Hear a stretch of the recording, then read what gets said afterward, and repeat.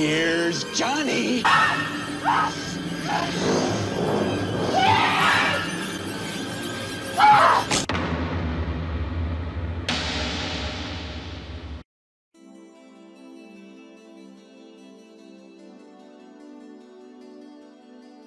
Mixed martial arts is in a constant state of evolution. From the style versus style days of sumo wrestlers getting their teeth kicked out by savate fighters, to the days when jiu-jitsu was the Konami code of MMA, to the modern day invasion and domination of the Habib clones. By 2001, Sakuraba had proven that catch wrestling was like kryptonite to the Gracie's jiu-jitsu. But the Pride debut of Wanderlei Silva was a reminder that consummate violence would always be an integral part of the MMA metagame. Silva had been training Muay Thai since the age of 15, initially out of a desire to attract women. In his own words, he was chubby, ugly and poor, so his only hope of finding a girlfriend was by working on his body and becoming a fighter. He trained at Chuta Box Gym in Curitiba, Brazil. Chuta Box is a gym infamous for sparring sessions that had all the tenderness of a gang initiation, and that was home to more hardcore killers than a Siberian gulag, with fighters like Wanderlei, Shogun Hua, Anderson Silva, and in the modern day era, Charles Oliveira, to name but four. Silva made his first appearance at Pride 7 in 1999, but between 1999 and 2000 he bounced between Pride and the UFC. Silva fought twice in the UFC, his first fight being a 44-second KO loss to No Known Weaknesses Vitor, and his second fight, a shot at the vacant light heavyweight title against Tito Ortiz. And believe it or not, but we live in a timeline where Tito Ortiz, master of the English language and teller of jackal stories, actually holds a unanimous decision win over Wanderlei Silva. After the losses in the UFC, Wanderlei assumed his stock was so low that his chances of getting back into Pride were about as good as Tito's chances of becoming a full-time ring announcer. You did an awesome job. So what? You're a black belt in jiu-jitsu, getting an awesome submission there. I want to tell me what you see. Let's go ahead and see by the fight what you saw in the ring. And Silva genuinely thought his career was over and went back to working in his father's bar in Curitiba. But 4 months after his loss to Ortiz, Wanderlei got the call, and he was back in Pride. He racked up 4 wins over some good and some not so good competition. He beat Guy Mezger. I'm Guy Mezger. I'm here at the Pride. It's real, exciting. And Dan Henderson, who were big names. But fights against guys like Daijiro Matsui and Karl Malenko meant that Silva's popularity was around the same as a spoken word album by Tito Ortiz. He's reaching for those grapes. He's trying to make his wine, and the wine's already sounding like a violin with that cheese and wine. Then you got the jackals and the rest of the wilderness looking and seeing these lions on that mountaintop. They come over and bother him. The jackals laugh at him. The hyenas laugh at him. Pride's rule set was practically tailor-made for Wanderlei. While the UFC had to strip away most of the moves that once made no-holds-barred fighting the #1 sport for adult males with just bleed body paint, the Japanese embraced the spirit of barroom brawlers like Tank Abbott as if it were a long-lost son. Soccer kicks, stomps to the face, and knees to the head of a downed opponent were all perfectly legal in Pride. Every time a fighter did a live-action recreation of the Billy Bats scene in Goodfellas, it was greeted with polite and restrained applause by the Japanese audience. Wanderlei's Muay Thai background meant that his knees and elbows were meat-seeking missiles that could find their target from halfway across the ring, and his Vale Tudo background meant that even Pride's love of sheer brutality was probably a little bit restrained compared to what the man known as the Axe Murderer was used to. Silva was a benevolently terrifying spectre in the ring. His baleful stare, trademark wrist roll, and penchant for extreme violence made him seem like MMA's Michael Myers. Oh, behave. No, not that Mike Myers, the other one. While other fighters tried to intimidate their opponents with steroid muscles or sweet 2000s era tribal tattoos, Jeff Munson here. A stare down from prime Wanderlei could melt polar ice caps.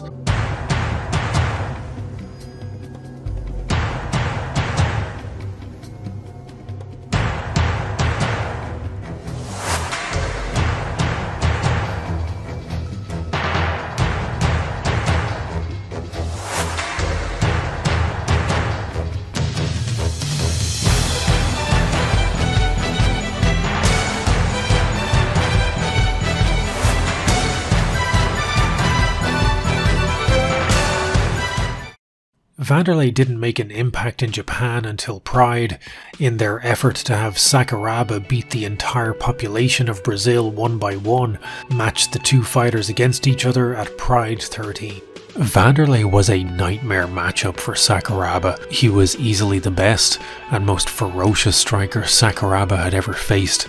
Silva's fighting style was unfiltered violence. Silva was the Picasso of knees to the face, and Sakuraba's style of eating shots in order to secure a takedown was ill-advised against a totem of violence such as Wanderlei. The match took place at Pride 13 in 2001. In a move more bizarre than having Eric Clapton as the opening act for Sakuraba vs Royce Gracie, Tito Ortiz presented fighters with bouquets of flowers before the opening bell. Once Tito's head had been airlifted out of the ring, the fight was on. Wanderlei utilised his trademark knees to the head and soccer kicks to claim revenge for Brazil. Sakuraba employed the highly questionable game plan of crawling on all fours trying to grab Wanderlei's ankle. This put him in prime Billy Bats range, and Wanderlei dutifully kicked his face in. 1 minute and 38 seconds into the first round, Sakuraba suffered his first loss since before his series of Gracie fights. Silva was turned into a star in Japan overnight, and anticipation for a rematch was at fever pitch. Pride was the opposite of the UFC in more ways than just rule sets and spectacle. Whereas the UFC will willingly protect talent like Conor McGregor or Takashi 00 by giving them favourable matchups to build up win streaks, Pride followed a much more brutal philosophy.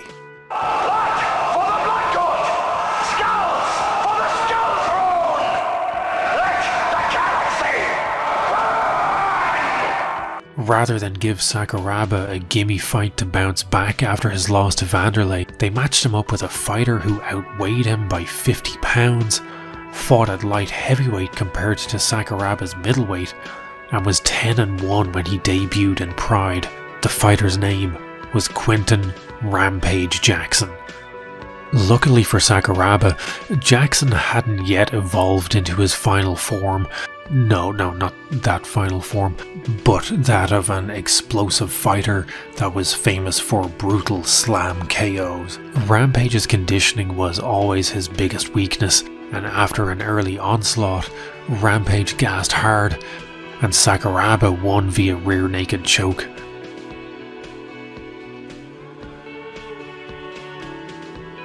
As the year 2001 drew to a close, the stage was set for the rematch with Wanderlei. November 3rd, 2001, at Pride 17, Silva would face Sakuraba for the Pride middleweight title. The fight was a much closer affair than their first match, thanks to Sakuraba diving on the first low kick that Silva threw and taking him down. After almost 10 minutes of round 1, with the majority spent on the ground, Sakuraba survived until the bell, but his shoulder looked like it was trying to escape from his own body, and upon further inspection, the fight was stopped after it was revealed to be a broken clavicle.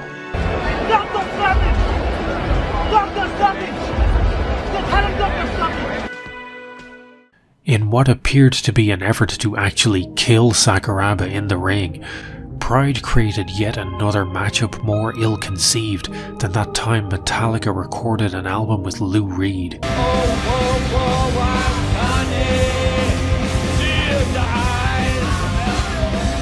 For his next fight, Sakuraba faced Mirko Cro Cop Filipovic.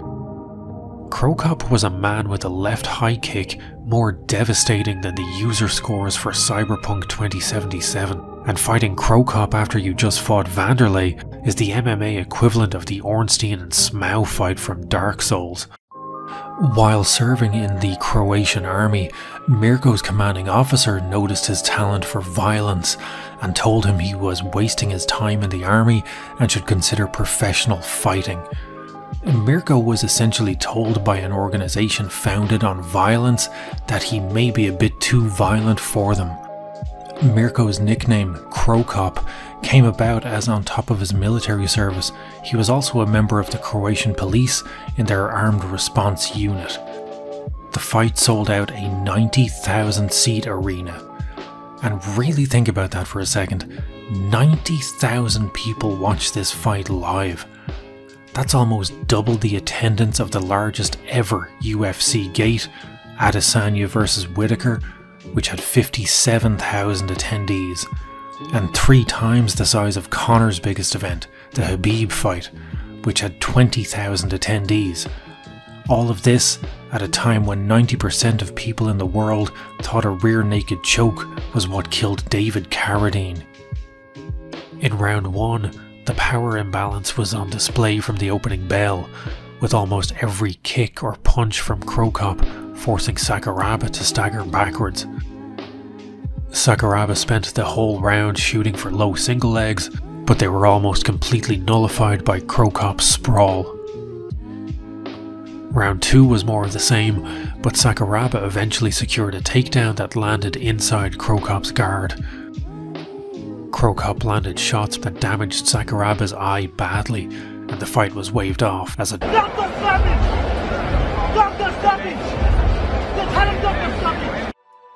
Still not satisfied with their efforts to offer Sakuraba as a skull for the Skull Throne, Pride rematched Sakuraba with Wanderlei. Their next fight would be in August 2003, and by then Wanderlei had won 9 straight fights, while Sakuraba had lost 3 of his last 4. Wanderlei's shoot-a-box style proved to be just too much for Sakuraba to overcome, and the years of fighting had well and truly taken its toll on him. He lost all 3 matchups against Silva. Sakuraba's career in Pride stretched for 7 more fights, and while he had some good wins over Ken Shamrock and Kevin Randleman, it was clear his prime years had been the Gracie fight era. The only thing permanent in this world is impermanence, and for Kazushi Sakuraba, the hero of Japan, the real-life Tiger Mask, the Gracie Hunter, the man who battled Hoist for 90 minutes, the game had evolved yet again, only this time he was the one being left behind.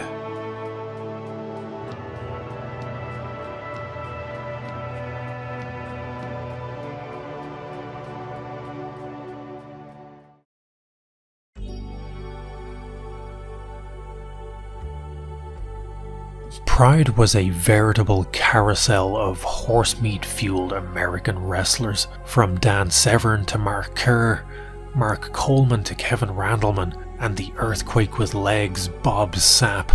All you motherfuckers are on steroids. All you motherfuckers, all you're on steroids. Bipedal steroid factories were the #1 attraction in Japan, but one man stood head and shoulders above the rest, the Predator, Don Frye. And on June 23rd, 2002, Frye was involved in the most unforgettable MMA fight of all time. Frye had fought in the UFC in the mid-90s, winning the reductively titled Ultimate tournament in 1996, but retired from MMA in 1997 to focus on his career in pro wrestling. Frye joined New Japan Pro Wrestling and proved to be insanely popular with fans. He made good money playing a heel character, which probably explains why it took him till 2001 to make the move to Pride. Frye had a bitter rivalry with Ken Shamrock, solely based on the fact that Shamrock had beaten Frye's mentor and mustache coach Dan Severn at UFC 6. Frye discussed the rivalry with the kind of machismo that could make a brick wall grow chest hair.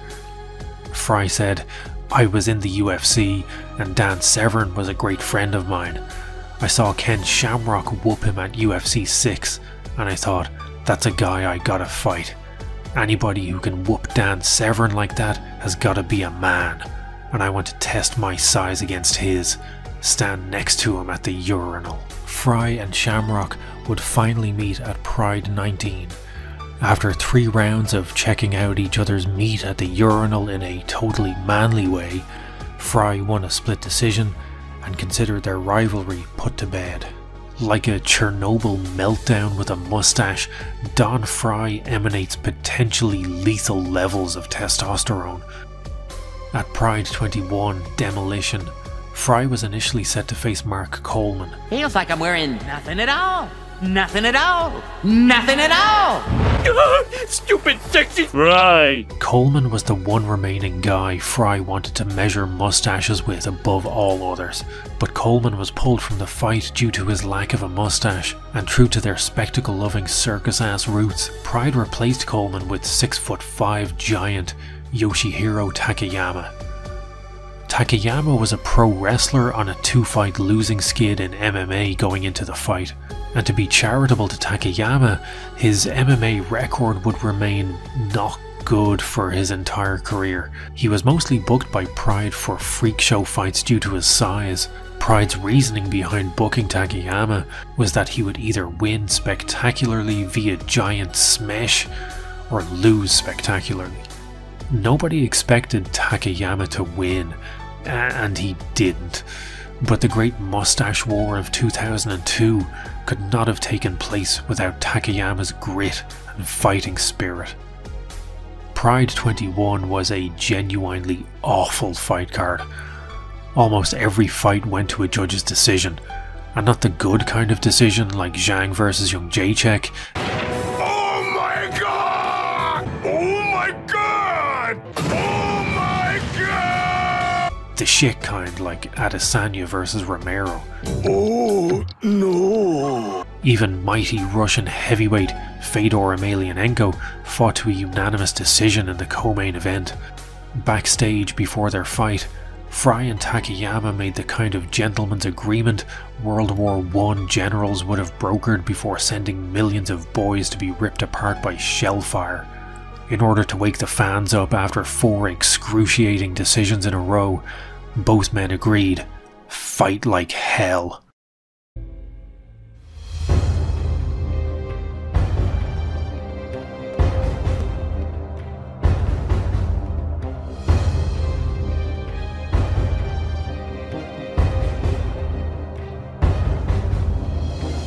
I was lucky enough to be involved in a fight against a big old boy named Takayama. We walked out there and looked up at that big old Japanese boy. Said, "Frye, what the hell did you sign your name out to now?" Frye vs Takayama is the kind of fight that happens only in movies, yet somehow spilled over into real life. From the opening bell, both men locked up a collar tie and proceeded to do nothing but punch each other in the face.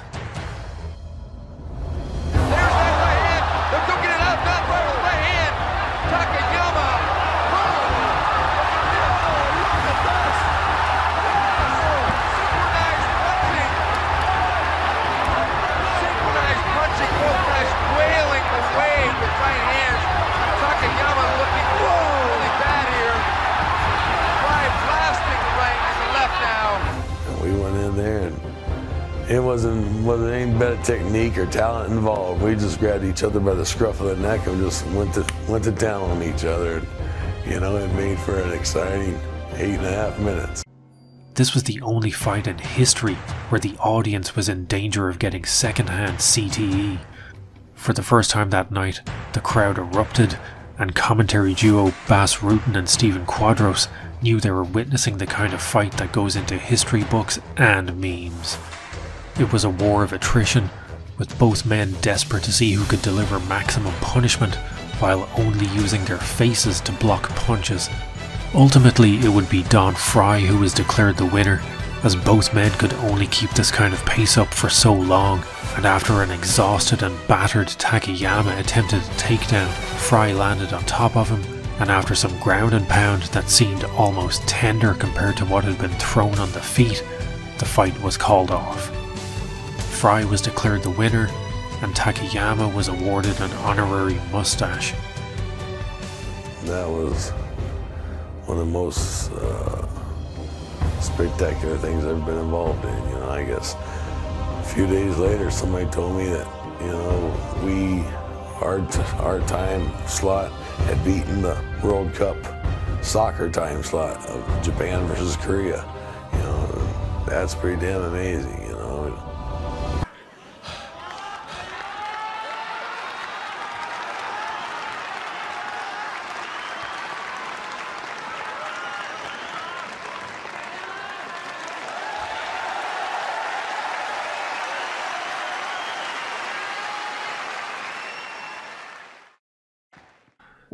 Pride's love of spectacle was not reserved solely for the over-the-top opening ceremonies and fully extended to the fights themselves.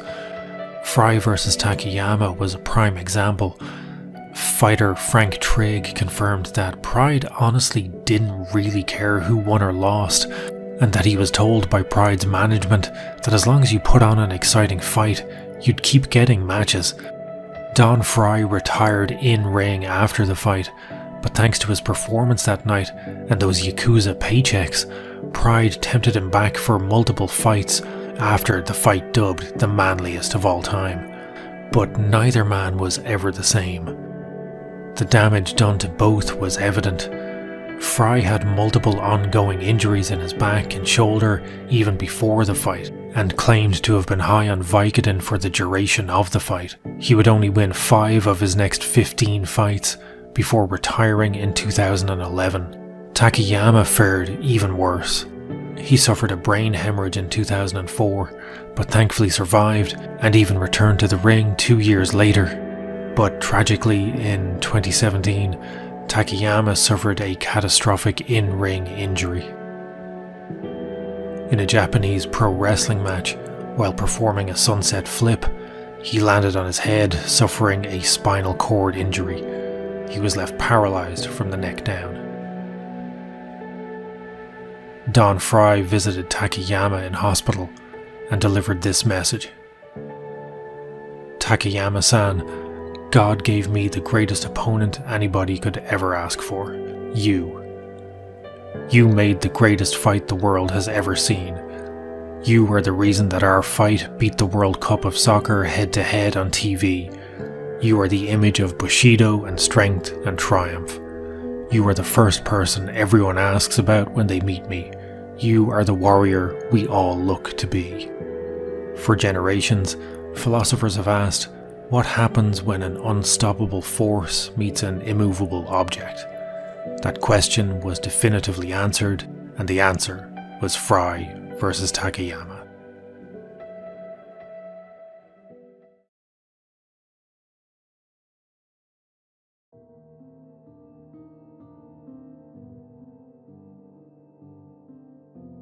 In early 2003, the first cracks in the Pride empire began to appear. The first 4 Pride cards were promoted by a company called KRS. KRS was run by a man we met earlier on in part 1, Hiromichi Momose. Momose was a former Yakuza determined to convince Japan he was a legitimate businessman, an act that was about as convincing as this 10 out of 10 review for Brendan Schaub's You'd Be Surprised from IMDb reviewer Brandon Snrub. I like the way Snrub thinks. Momose received most of his funding for the first 4 events from the Yakuza, but Pride was giving away money like Krokop gave away head kicks.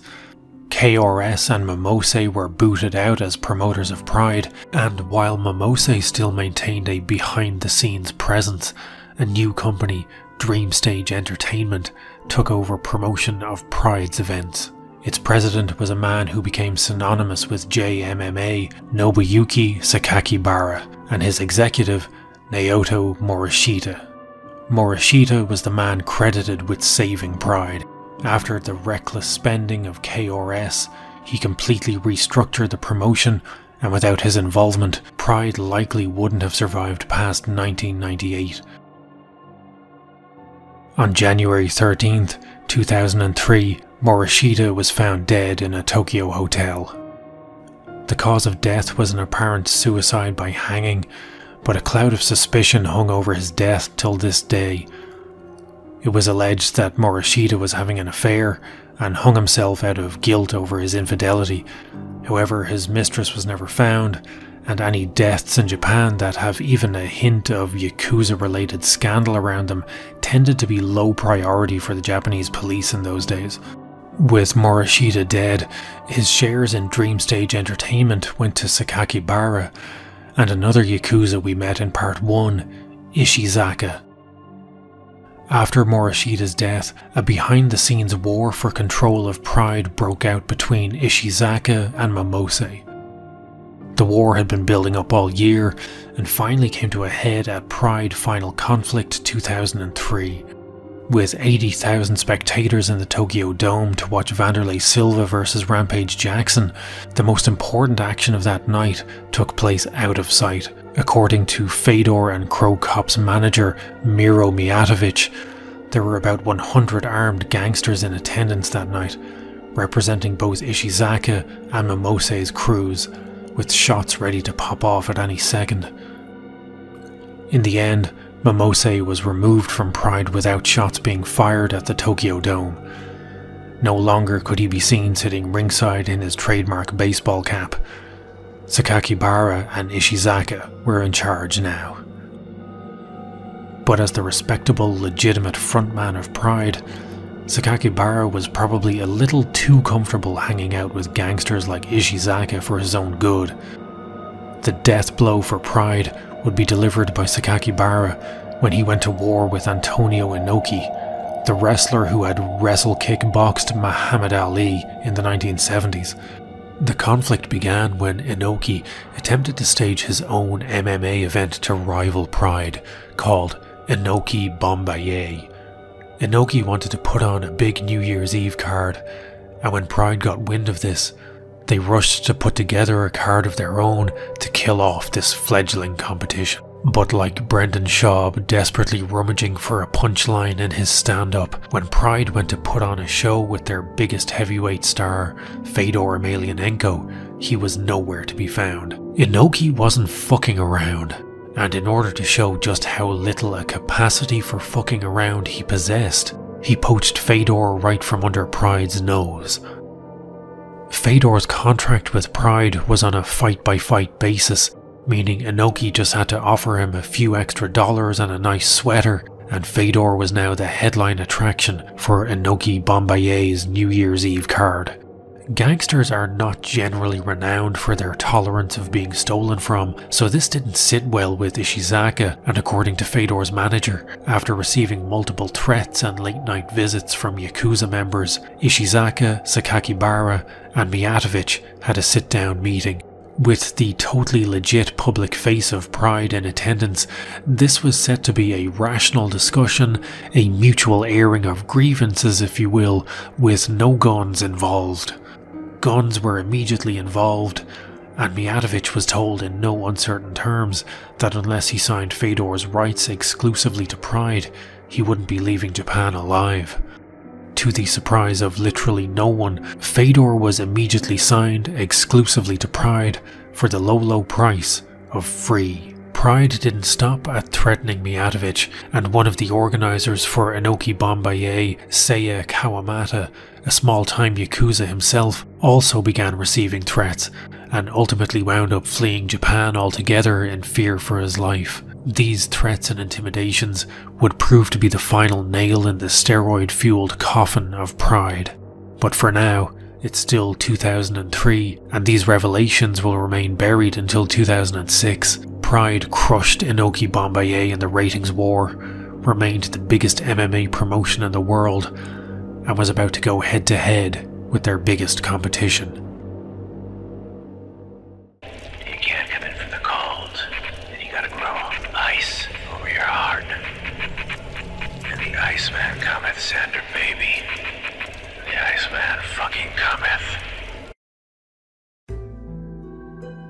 2003 was a lifetime ago. The days of dial-up internet and chat rooms. Chat rooms throughout cyberspace. It's cozy and very safe. Before Mark Zuckerberg, his hour come at last, slouched his way toward Bethlehem to give birth to Facebook. Like other addictions, surfing the internet can take control of people's lives, and in some cases, totally destroys them. 2003 was the time of shock and awe, Pyrrhic victories, and the return of kings. It was also a year when not even music was safe from defilement, after Metallica released the musical equivalent of the Iraq invasion. They weaponized the snare drum into a clanging cacophony of tuneless morass on one of the most relentlessly hateful albums ever forced upon a CD, Saint Anger. Jesus Christ. Which is a long-winded way of saying that, aside from The Return of the King, 2003 kinda sucked. And even The Return of the King was too fucking long with too many fake-out endings, and the CGI looks awful nowadays. I mean, look at this fucking surfing Legolas shit. Now you're in with the techno set, you're going surfing on the internet. 2003 also sucked for the UFC.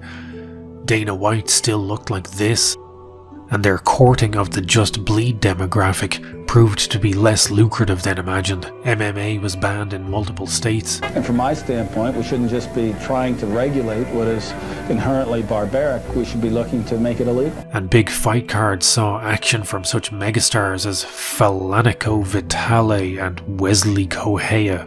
Who the fuck is that guy? After a mild boom in the 90s due to the curiosity of seeing what would happen when a barroom brawler fought a taekwondo master or whatever, by 2003 the UFC was just bleeding its way to bankruptcy. In an attempt to try and bolster his organization's popularity and prove that the UFC was the #1 MMA promotion in the world, Dana White slithered his way to Japan to go head-to-head with Pride. His secret weapon in all of this was a fighter named Chuck the Iceman Liddell. I'm putting that belt on my desk, we're taking it, I'm coming for it. Liddell was one of the first MMA breakout stars in the United States, thanks in part to his rivalry with Tito Ortiz. And while he had never won UFC gold, his last fight before Dana dragged him over to Japan had been an interim light heavyweight title shot against Randy Couture. Randy had won, but Dana didn't care because Dana hated Randy Couture and loved Chuck. You see, Chuck had something very few fighters ever achieve, the love and respect of Dana White. And while Dana's affections can be as fickle as sunshine on a spring day, in 2003 Chuck and Dana were the first real MMA power couple. For this reason, Dana was convinced Chuck was his man to prove to the world that the UFC was superior to Pride. Dana entered Chuck into Pride's 8-man elimination tournament. The fights would take place at Total Elimination 2003 in August and Final Conflict in November. So confident was Dana in his adoration for Liddell that he made a $250,000 wager with Sakakibara that Chuck would win the entire tournament and KO Wanderlei. The fight with Wanderlei was what Dana wanted more than anything else, even more so than winning the tournament.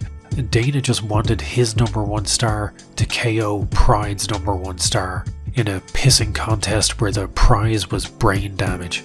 And Silva clearly had some unresolved issues with Chuck that he needed to work out. Because I want to fight with Chuck. In the opening bracket, Chuck would face an up-and-coming fighter named Alistair Overeem. You probably remember Overeem as a man so ludicrously muscled that he seemed in constant danger of going full Tetsuo and exploding into an endlessly expanding flood of muscle and ligature. Whoa! Very fantastic body! You're probably wondering how in the name of performance-enhancing drugs, Chuck Liddell was ever matched up against a man single-handedly responsible for a global shortage in anabolic steroids and a global surplus of swollenness. The answer is that in 2003, Overeem hadn't yet been introduced to the all-horse meat diet. He fought at light heavyweight and actually looked like a normal human being, and less like Bane from Arkham Asylum on steroids. Dana White sat ringside as part of the commentary team, and with the reputation of his entire company at stake in front of a global audience, Dana was not his usual obnoxious self we've all grown to know and tolerate over the years. That's fucking illegal. And his best prediction that he could offer was, "We'll see what happens."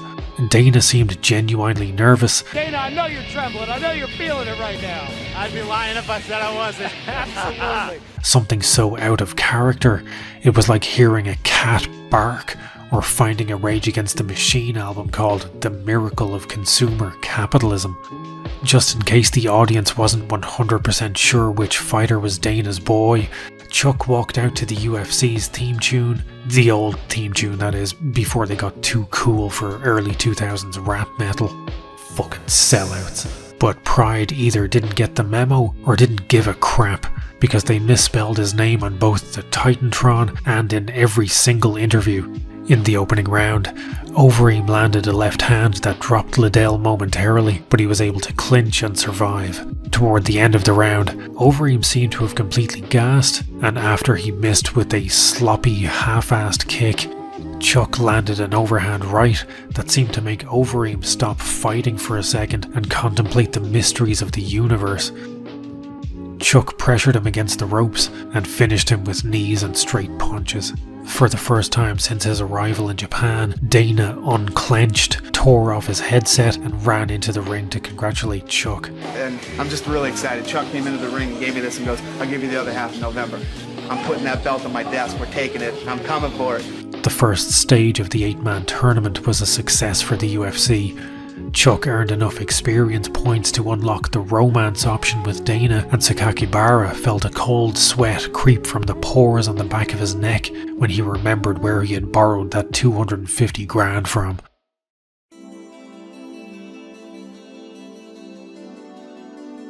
The final clash of Pride and the UFC took place at Pride Total Elimination 2003 in November of that year. Chuck faced Rampage Jackson, with the winner expected to fight again that night, taking on the winner of Wanderlei Silva versus Hidehiko Yoshida. With 250k on the line and the reputation of his company and his biggest star also at stake, Dana's anxiety levels were around about the same as when he found out his own mother had written a tell-all book about him. His marriage is a joke. He puts Tiger Woods to shame. The ring card girls sleep with him. I do believe Dana's used steroids. But he was willing to at least make the bold claim that he knew who was going to win.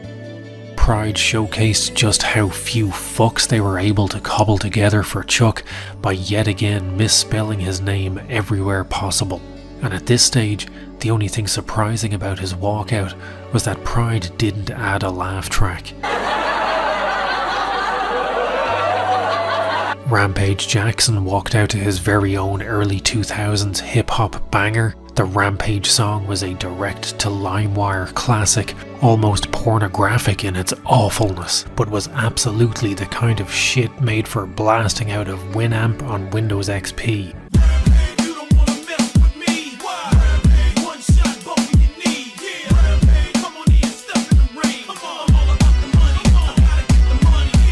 Cool.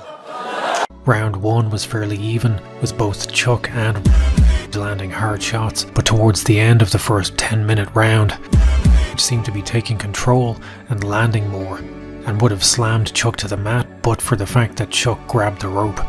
Dana, sensing that wagering the reputation of your entire company on one man maybe wasn't the brightest idea, began squirming uncomfortably and bemoaned the fact that Chuck was deviating from the game plan they had formulated based on Dana's extensive years of boxercise training. Very slow pace. Chuck hasn't implemented a game plan. He's not doing any leg kicks. He had 10 minutes here to really work on Rampage's legs so that when he came out for the second round, he wouldn't have any legs, and not implementing the game plan at all. In between rounds, Dana confessed that he was horrified by what he had just seen.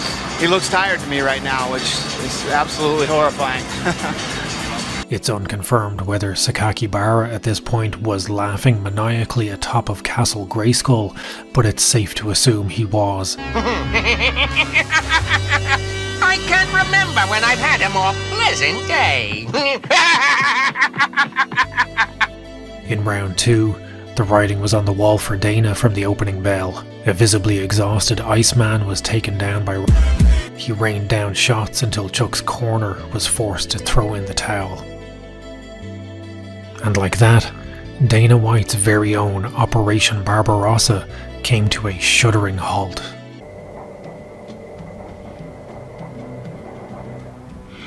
Well, I'm sorry to hear that. Dana was gracious in defeat and offered all the assistance he had brought to help Chuck in between fights to Rampage. Now probably what we'll do is we've set up a lot of work to be done in between the fights, right? On Chuck to help refresh him and get him ready. I'll send that whole team over to Rampage's locker room to help Rampage get back together to win the tournament. The colossal prick even managed to sound magnanimous. Now probably what we'll do is we've set up a lot of... Watch this, Lise. You can actually pinpoint the second when his heart rips in half. And now. Oh.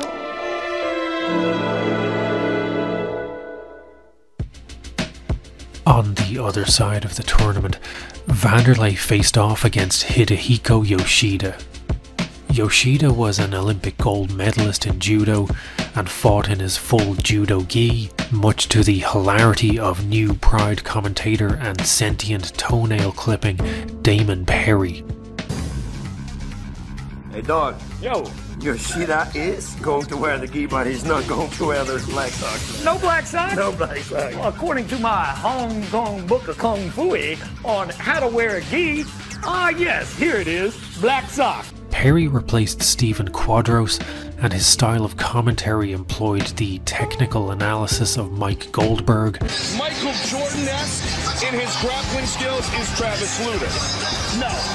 No, it's not. He's not that good? No, it's not that good. Okay. With the comedy stylings of Tito, Perry spends almost all of the fight taking a Thanos-sized shit on Yoshida's chances against the axe murderer. Let me tell you, he's going to have to wear black socks, blue socks, anything to help him because nobody thinks he has a chance against Silva here. As a matter of fact, this fight might be a little too easy for Silva. And to be fair, even Bas Rutten gets in a few cheap laughs as they both envision just how badly Wanderlei is going to fuck Yoshida up. I don't see any problem for Wanderlei. This fight is over early. Keep your black socks. You're going to need them. The beach is around the corner. The black socks and the gi. It's a good look. While Perry got a good laugh out of the fact that he was wearing a gi, Yoshida wasn't some Ishida Kim-esque ninja LARPing troglodyte.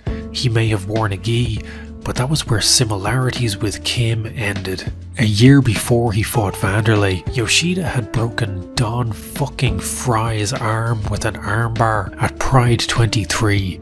One arm of a prime Don Frye is equal to 20 Conor McGregor ankles, which should give you some idea of how difficult it is to break. It's safe to say that nobody expected Yoshida to win this fight or even survive out of the first round. And while Perry assumed that this fight was going to be about as memorable as a bass line in an Oasis song, the Japanese audience were hyped to the point of spontaneous human combustion. Look at the stare. Look at that, baby! Yoshida shows absolutely nothing. Yoshida versus Silva was one of the biggest fights of the evening. After Silva had finished massacring their boy Sakuraba, the Japanese fans were desperate for redemption in the form of a G in a gi. A G and a gi might start the party, but you don't need a gi, all you need is Bacardi. Bring a CD and some Bob Marley. You should get heavy like tons of broccoli. Cool. Every time Yoshida so much as blocked a punch, the entire arena erupted like he had just landed a 360 no-scope. And when Yoshida managed to actually take Wanderlei down, the audience evolved into beings of pure energy and ascended to the astral plane. After a brief exchange on the feet, round 1 saw Yoshida take down Wanderlei and kept him on the mat for the majority of the round. There was some back and forth grappling, with Wanderlei threatening a triangle, Yoshida threatening a few gi chokes, and Wanderlei kicking the crap out of Yoshida's legs to try and get him to stand up. If you watched round 1 with the volume muted, it would honestly be kinda boring. There isn't a huge amount of action, there's some fun grappling, but most of the enjoyment really stems from seeing someone expected to be offered up as a blood sacrifice escape their fate and put up a fight, like the MMA equivalent of Apocalypto. And combined with the insane crowd pop every time literally anything happens, makes you feel like you just watched Frye vs Takayama on 2.5x speed. In round 2, the Just Bleed gods grimaced down upon Wanderlei and both fighters started trading strikes. Yoshida had an all-you-can-eat breakfast buffet of knees directly to the head after a failed takedown, and in a display of some of the finest acting this side of Vernon Wells and Commando, Yoshida laughed them off. But seconds later, Silva landed a high kick directly from the 9th circle of hell. Yoshida didn't have the acting talent to pull it off, and was clearly rocked. Wanderlei grabbed Yoshida by the gi, and proceeded to hold him in place while directing kicks to the head. With only a minute to go, Yoshida attempted a takedown, but ends up with Silva in half guard. With mere seconds to go, Yoshida performed a beautiful sweep to end up on top in Wanderlei's closed guard, and the crowd reacted like he just KO'd him with a spinning 360 pile driver. Look at this, look at this! Probably 15 seconds here. And Yoshida knows it. There it is. There's the bell. There's the bell. Sadly for Yoshida, it was just a little too late. The bell rung, and thanks to his vicious surge in the last round, Wanderlei was proclaimed the winner. The fight was awarded Fight of the Year for 2003, and while there were better fights that year, hell, there were better fights that night. This fight deserved that accolade simply because Yoshida was expected by everyone to do nothing but stand there and wait for Silva to axe kick him through the mat like a steak being pounded into the dirt. But Yoshida didn't wilt under Wanderlei's stare down, or even take a step backwards when Silva tried to kick his head into a low Earth orbit. That Yoshida not only survived, but actually took it to a judge's decision that could conceivably have been given to him was one of the biggest underdog stories of that era. Yoshida's career in MMA may not have had the drama of Sakuraba or the highlight reel knockouts of Wanderlei, and he may be largely forgotten by MMA fans nowadays, but on that November night in 2003, he showed the world a level of toughness that few other fighters possess. In the final, Silva faced off against Rampage. Okay, what the fuck? Why does it keep doing that every time I say Rampage? Oh, hold on. Silva faced off against Quinton Jackson in the final. After the kind of stare down that would normally end with someone getting glassed, the final of the 8-man tournament was on. One thing to point out before we continue is that there is a little bit of MMA history on Jackson's shorts. No, not SeriousPimp.com, even though I can only imagine that website was the greatest thing on the internet in 2003, but the other sponsor, ShareDog.com. For anyone unaware, ShareDog is an independent MMA website founded in 1997 and still running today, and its sponsorship of Jackson is probably the most 2003 thing about this entire video. 2003 was a different era for both fighting and the internet, an era when what was basically some guy's MMA fan site could become popular enough to become a sponsor on one of the biggest fights of the year. In its heyday, ShareDog was even the official MMA partner for ESPN, which is insane to think about. Before ESPN partnered with the fucking UFC, they reached out to some dude's glorified GeoCities website for partnership. It shows how much the MMA landscape has changed, that in 2003, sites like Sherdog were actually embraced by the UFC in order to try and help grow the popularity of the sport at a grassroots level. Dana had an on-again, off-again friendship with Sherdog and even gave them media credentials to attend UFC events, but in typical Dana fashion, he would have one of his trademark changes of heart in 2010 when he announced that he and Sherdog were never friends and banned them from UFC events. The modern day equivalent of such a tiny independent sponsor on such a big stage would be like if Valentina walked out with my face on her shorts, ravishing Rick Rude style. Stupid sexy Valentina! Back in the fight, Jackson immediately picked up Silva and threatened for a slam, but Silva had a guillotine locked in, so instead they just hung out on the ropes looking like Silva was Jackson's long-lost fiancée who had just leapt into his arms. Jackson brought the fight to the mat, and after a few minutes of being stuck inside Silva's closed guard, the fight was stood up by the referee. Silva entered Spartan Rage mode and immediately took control of the fight, pummeling Jackson with so many knees it seemed like he may have smuggled extra legs into the ring. After a creeping barrage of knees, somehow Jackson was still on his feet, but Silva still had one last tiger knee left, and after using it to erase Jackson's memories of his teenage years, the ref stopped the fight. Silva was the Pride Total Elimination 2003 tournament champion. Jackson developed genophobia, and Dana and his cat Azrael skulked back to the Mushroom Forest to plot their revenge.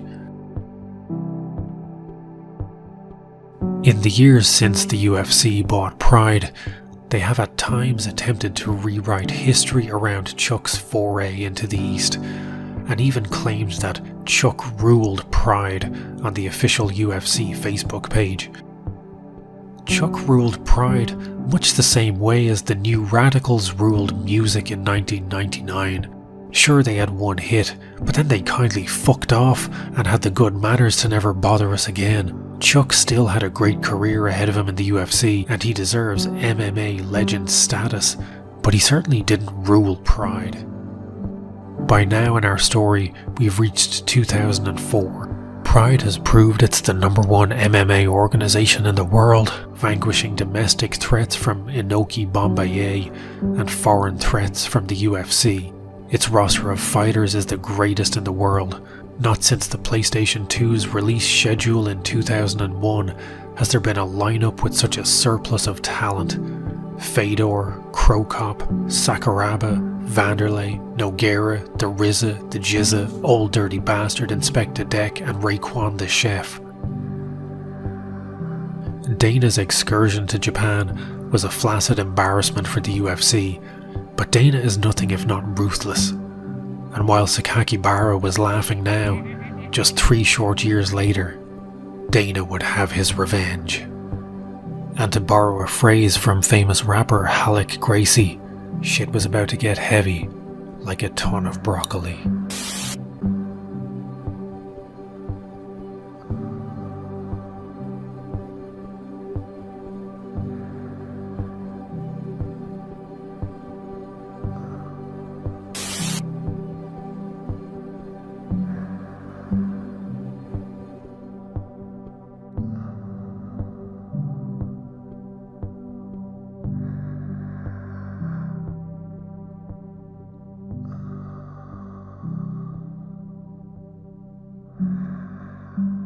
Dicey, dicey! Whoa. Mr. Shab, sorry for your loss. No!